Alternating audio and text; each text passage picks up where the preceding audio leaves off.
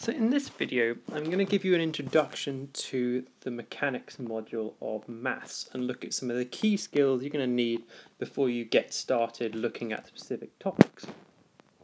The first thing you need to know is how to describe the difference between a vector and a scalar. So, to give you an example of what I mean by this, you'll have come across distance before. Now, distance is a scalar. And it's a scalar because it gives you no indication of the direction in which the distance is. So if I told you an object is moved by 2 meters and moved by another 2 meters, I've given you no indication of the direction it's moving in. So we're talking about a scalar here.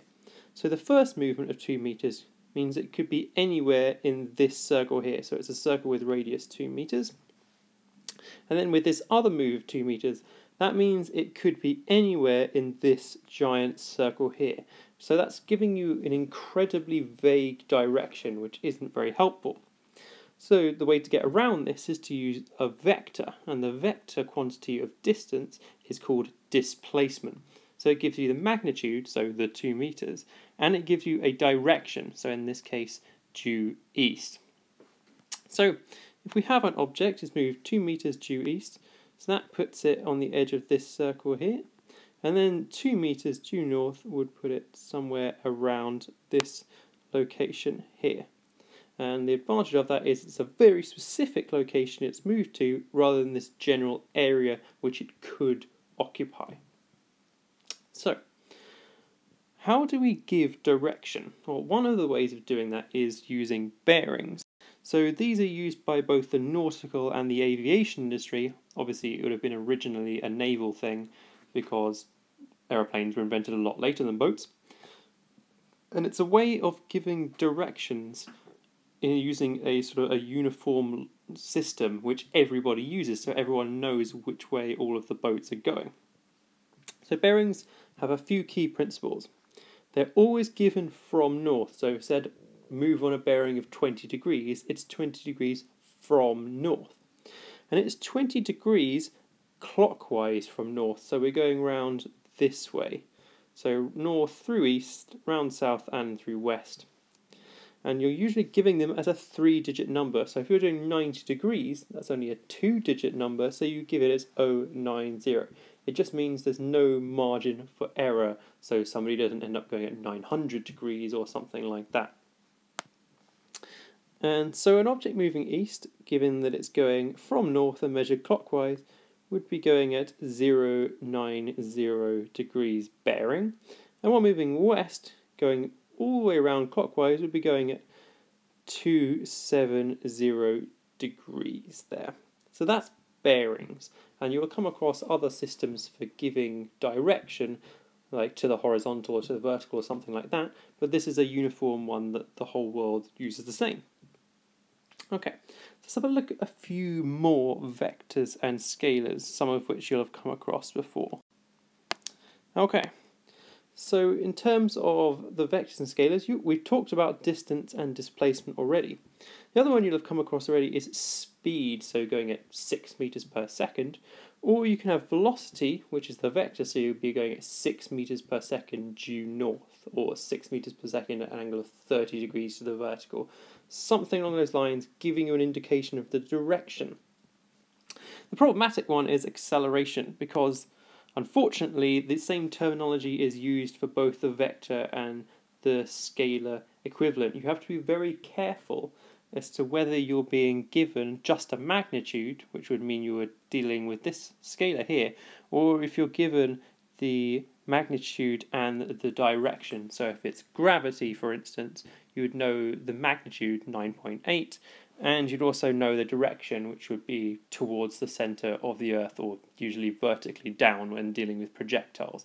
So you have to be a little bit careful with acceleration because the terminology used is the same. Okay, so let's have a look at doing some calculations to actually calculate these various properties. So these things here, displacement, distance, velocity, etc., are known as properties of a material. Okay, so if we don't know what the velocity is, we have a couple of ways of calculating it. So the first one that you should be familiar with is the velocity is the rate of change of displacement. You'll have known it as speed equals distance over time. Well, moving into our new world of vectors, velocity is the rate of change of displacement, or the change in displacement divided by the time in which that change occurred. And that's expressed mathematically like this. So v is velocity, s is displacement, and t is time. You can also calculate the velocity of an object from the acceleration in time. So your change in velocity is going to be the acceleration during the change in time multiplied by the time over which it was accelerating. So those are two ways you've got of calculating velocity.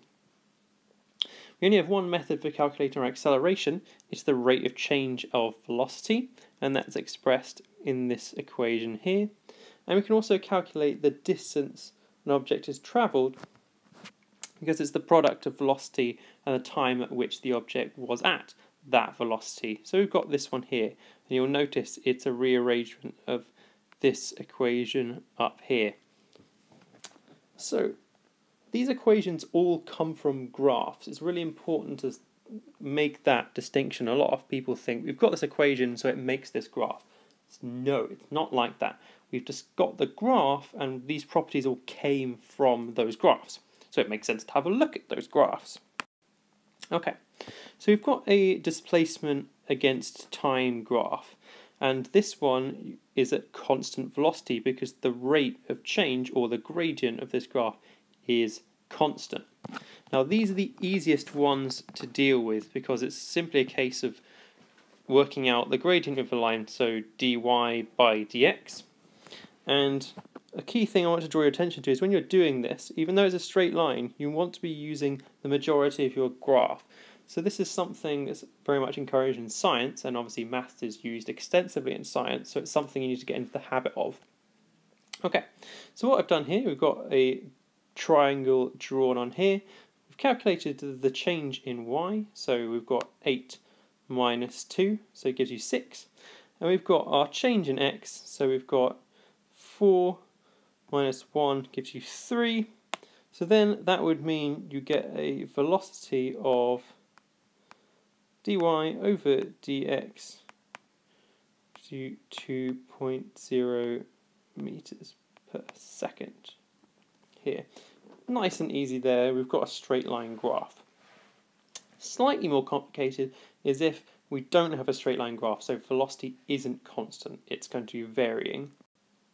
So that might look a little bit like this. So as I say at the bottom here, the key thing here is if you want to find the velocity at a certain point, you need to draw a tangent to the graph at that point. So that's this green line here. Essentially, it's a line that has the same gradient as the graph at the particular point. So once you've drawn your tangent, it's exactly the same principle as before. We calculate the change in y, the change in x using the majority of this line, and then you can calculate your velocity. So that's how to deal with a non-straight line graph. Okay, so that's using displacement versus time graphs. Let's move on to look at how we can do some other calculations. So in both of the previous examples, we were using the gradient of the line. That's because we had a displacement versus time graph, and velocity is the gradient of that graph because it's the rate of change. What if we have a velocity versus time graph and we want the displacement?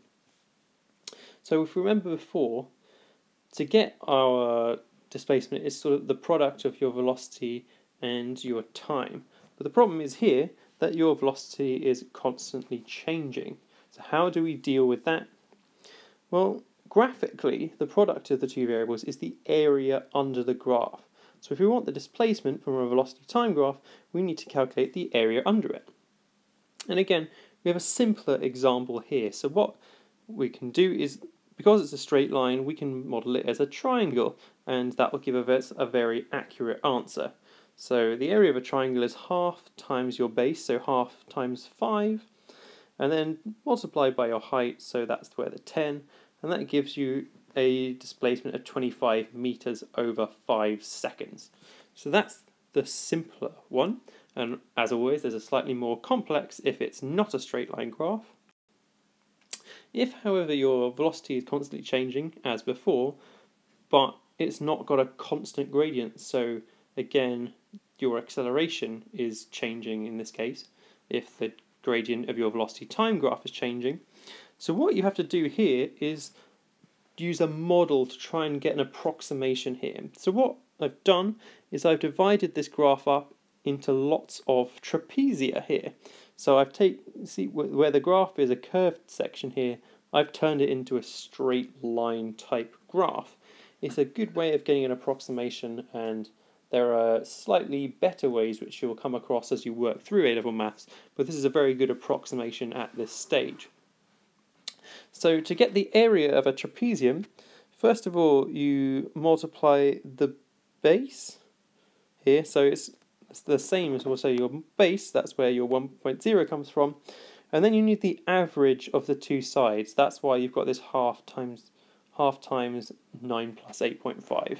You're calculating the average of your two sides, and that gives you the area of this trapezium here. So if we want to get the total area, we just have to add together the areas of all of these individual trapezia, and that allows us to calculate an approximation for the displacement in this case. The thing to be aware of is whether you're making an overestimate or an underestimate. So we can see these green lines always cut off a little section of your graph here. So that means your answer is going to be a slight underestimate for the displacement, and that's something to be aware of when you're trying to make practical use of this kind of thing. Okay, so those are some of the key principles you're going to need for the mechanics, and I'm going to move on in the next video to look at resolving and combining vectors. That's an important skill you're going to need in Mechanics 1.